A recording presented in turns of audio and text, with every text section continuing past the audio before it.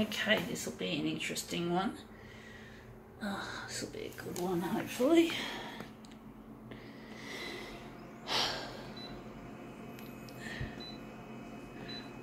I wonder how big we're going to make this. Going to make it a large piece. 400 by... We're going 400. We could have just pressed the 400 button, but we didn't. We're going to make this into something interesting. If we can make it that good. So, I'm going to make it a little bit contrasty. I'm going to drop some of that. I'm going to drop it further.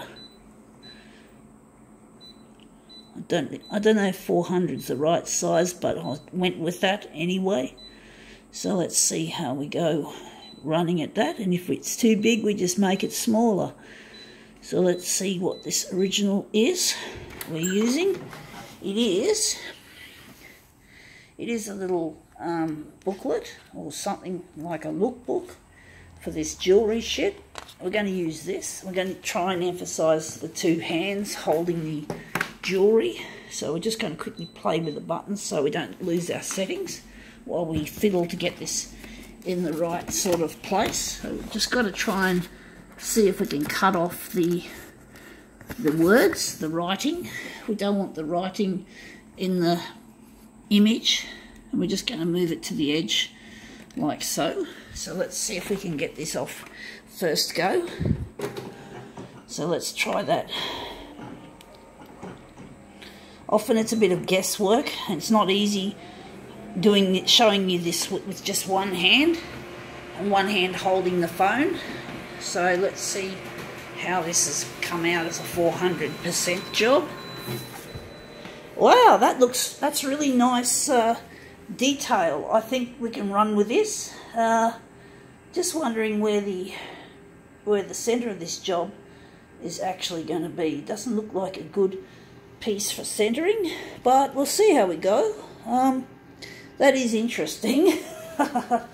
So we're just gonna, so I'm wondering if we're gonna just run with it.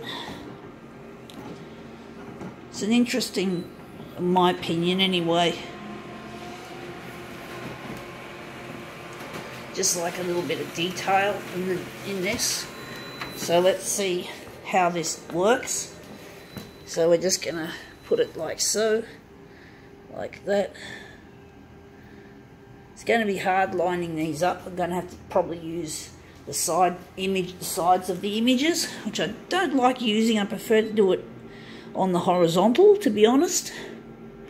So now we're just going to add this in, just to make sure we don't get any bad copies, because of the original's positioning and the original size, the enlargement size, so we can end up with a bloody piece of shit come out. Like the image gets partially cropped and it looks shit house. So let's see how this goes.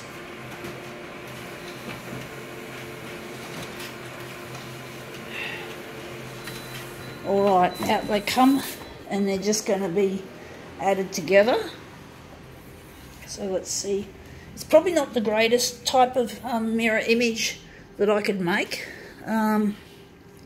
It's a little bit too horizontal-ish, if you know what I mean. So let's just line up the edges of the fingers. So we just line that one up there, and we'll line up this one here. We'll just go close together and just try not to nudge the other pieces out of place. So we're just gonna try and do it that way. Anyway, that looks, it's not the greatest, but I can see the shape of an eye. It's really interesting how that often happens. So I think now this is worth it. I think now we can call it quits.